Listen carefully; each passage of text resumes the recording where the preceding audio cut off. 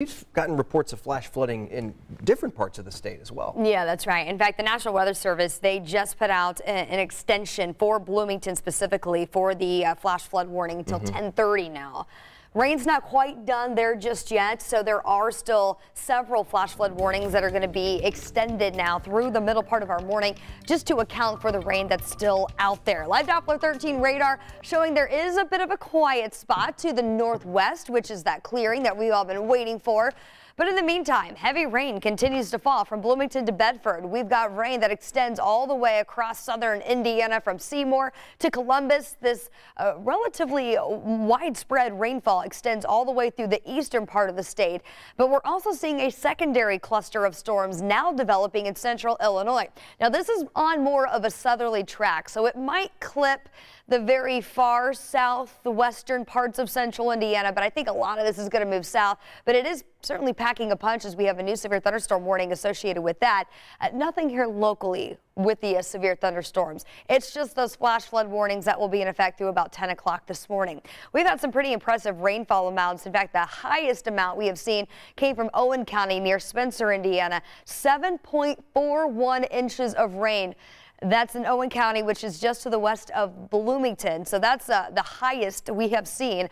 Still impressive numbers from Shelbyville, near 2 inches. We had nearly 3 inches of rainfall in the past 24 hours here in Indianapolis. As the rain is slowly starting to exit the metro now. Here's what it looks like on the city's north side. We've got this cloud cover that's continuing with us. But as that rain continues to push out between about 10 a.m. and noon, we're going to get in on more dry time later this afternoon. Not going to rule out that chance for a few of those spotty storms, especially the area south. All that's still associated with that cluster that I just showed you over in Illinois. And then as we get into tomorrow, this boundary is going to wobble its way back northward, so most of us stay dry.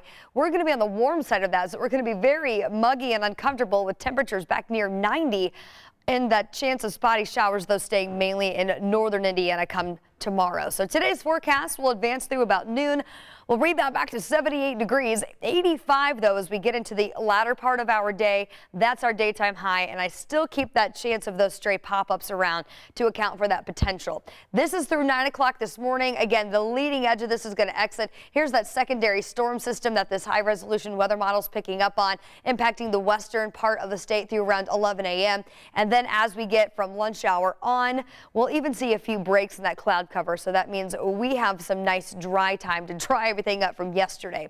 This is going to take us on through 5 p.m. And then again, as that boundary just kind of holds steady in southern Indiana, it will potentially pop up another round of some storms that will be on the very low end of that severe threat. Nothing like what we had around yesterday evening. A few of those storms could pack a punch with some heavy downpours, lightning, of course, a threat within any thunderstorm.